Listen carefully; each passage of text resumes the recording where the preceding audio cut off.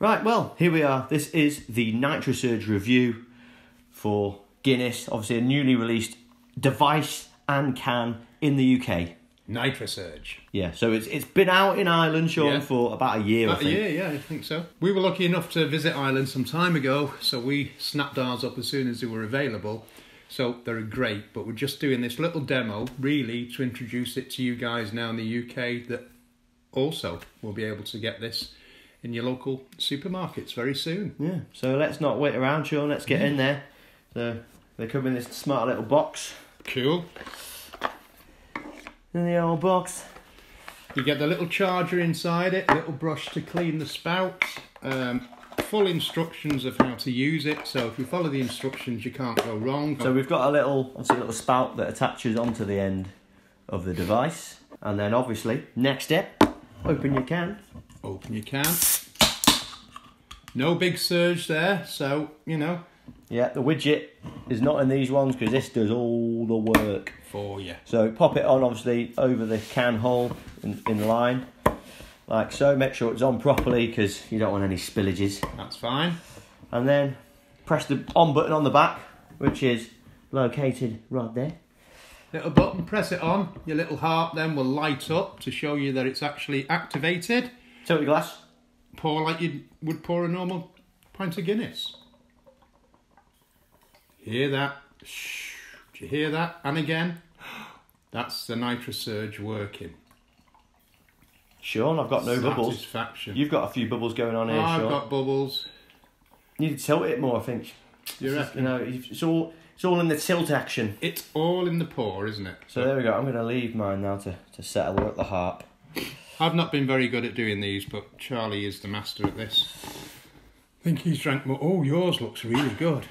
Oh, I'm not showing mine just yet. So, but you never know that sometimes it will sell. Yeah, we'll see. I'm confident. Yeah, but it will sell. No, they're looking nice, Sean. Yeah. I love that surge. It just looks great, doesn't it? Yeah. That's just.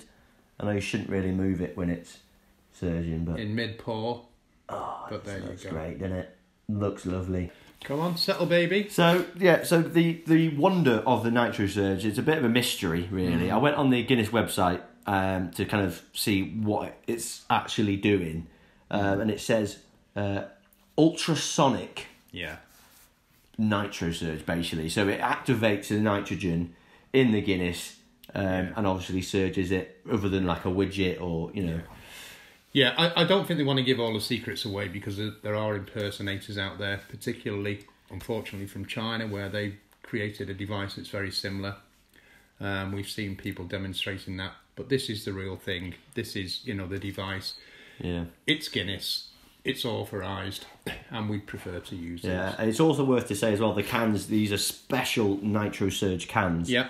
So they've been designed specifically for this device. There are other cans out there. There's the Surger cans, which I think might be getting discontinued. I don't know. Yeah. But they're like the silver-looking can, which people can use. But I find there's a bit more of a tinny taste to them in there. Yeah.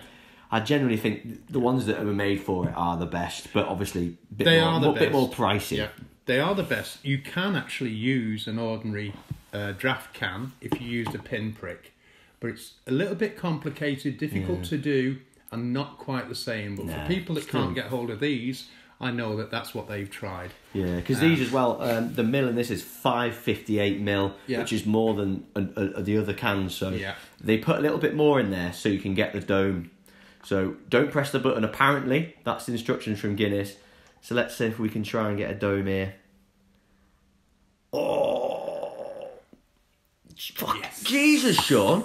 Yes. You've got more of a dome than me again. Yes. If anything, you got too much, or you got a bit of leakage. Don't tell the people at home.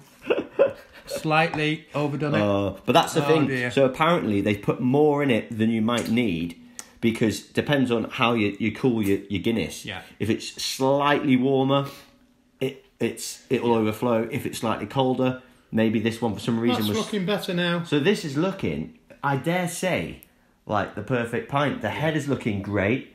Not a single bubble in the head, Sean. We've got a lovely dome. Look at that. A very, very creamy dome. It's looking creamy. Oh, I'm jealous. So, I mean... Mine's not too bad. Yeah, slightly overfilled it maybe just a little, but do you know what? I'm not going to cry about that. Sláinte. Sláinte. Let's have a go at this.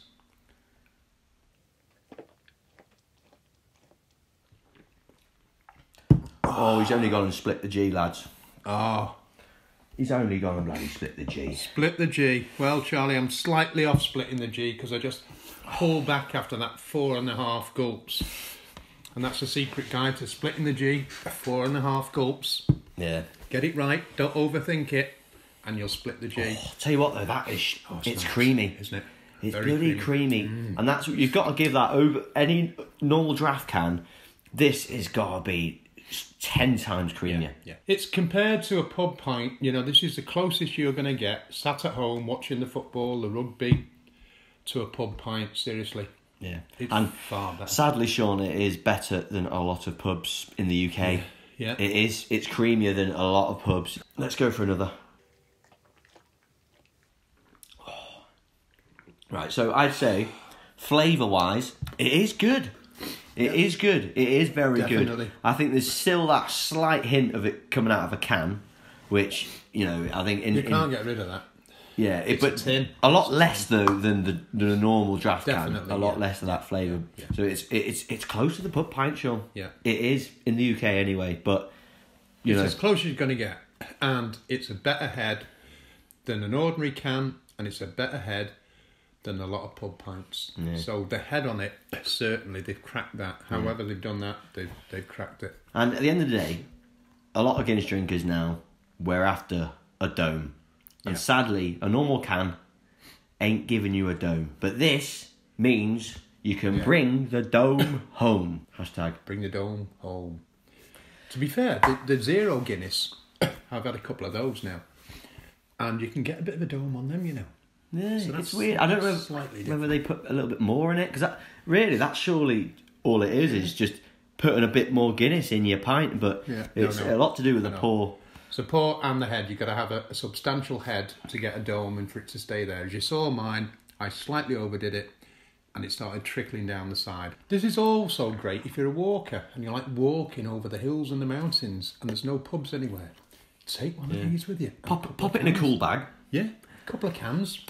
Yeah. You're sorted. There's a little bit of elation on this. Obviously, we've just washed these, so they're quite wet glasses. The glasses are wet. Yeah, so obviously that doesn't help with elation. But you know, that being said, it's still decent. It says on my glass, I could drink this all day. The Guinnesseurs. Oh, that was a present from my daughter. Well, Sean, the question is, could you drink it all day? I could if I'm at home. Yeah. Yeah. Yeah. If there was a pub, I still prefer to go to the pub for the crack, you know, for the socialising, for the atmosphere. But sat at home, with watching a couple of lads, watching the rugby, this is going to be it. That's going to be my drink for the Six Nations, certainly. Yeah. Let's have a bit more, and then we'll give it a bit of a review, a bit of a score, as if we're sat in a pub now. So imagine you're in a pub and you get served that. What are you scoring it? Okay. Oh, it's a creamy finish, Sean. It's a creamy finish. You can tell it's not from a pub keg. You can tell there's something missing. I don't know what it is. There's something missing, but dirty glass maybe. That's usually what's missing if you go to the pub. No, that was a clean glass. To be fair, it was clean. Yeah. But yeah, there's still, it's not quite there with the pub pints. There's got that slight tinny flavour to it, but the creaminess is great. So yeah, would recommend. Go get them. Obviously, they're in the UK. They have been released through the Guinness website. I think you can get on the store, but they're quite expensive. Yeah, but they are a bit pricey. I think you need to get like a pack bundle. It's like £70 for the device, pack of cans, and you get a couple of glasses. Yeah. But which is nice. But when it's released in the shops, I think the price is going to come down to what it was in Ireland, where about €25, £25. Yeah, something around that ballpark figure. 6 cans for about £14. Just £2 a can, really, about there. Yeah. And your glasses, well, obviously, speak to a nice landlord. They might sell you a couple. Yeah. Please don't steal them, because the pub I go to has hardly got any left because people are stealing the glasses. So if you are out there stealing glasses, please take them back to the pub. We need them when we go. We need proper glasses. Yeah, nothing worse than getting served your pint in a John Smith's glass. Oh, nothing worse. No. Nothing worse. You have to hold your hands around it like that all night. Yeah. Especially with us, because now, obviously, people know that we're like renowned Guinness drinkers. We get seen in the pub with a John Smith's glass. Yeah, it's not good. People take photos and blackmail us. Yeah. They will make a good Christmas present. Yeah, they will. Brilliant. We're not. By the way, we're not like being paid to say this by Guinness. No. This is just our opinions. We're not paid by anybody. If I was in a pub and I was served that, I would go in the 7s. You're probably right though, Charlie. Maybe 7.5. I don't know. Yeah, I'm going to go for a 7 actually, because I'm thinking of pints we reviewed in pubs. Yeah. And I felt like it would be a disservice to give this any higher than a 7. Right. Well, because I'm going back to Norton's Stigbuff. We gave that a 7.5. Did we? I'd rather be drinking that than this. I'll be honest. This was really creamy. It is creamy. I love that creamy bit about it. It is lovely. It's not far off. Maybe a 7.3. I'm 7.3 in it. I'm 7.5 in it. So there you go. 7. We'll meet in the middle. We'll say 7.4 then. 7.4. For a can of Guinness, that is bloody good. Yeah, and obviously it does depend on how you pour it and how you keep it temperature-wise. You'll get the hang of it. You get the temperature right, you clean glasses, and you pour. Big secret is when you buy these cans, shove them in the fridge, leave them there for 24 hours. I know that's going to be difficult, leaving cans in a fridge for 24 hours, but please do. Let them settle, let them get to the right temperature, and you'll have the best pint. If you like this, follow us, like us, share it with your mates. Subscribe. And hopefully you might get one of these off Santa. Yeah. Yeah. Never know. There you go. Good luck, guys. Yeah, cheers. All the best.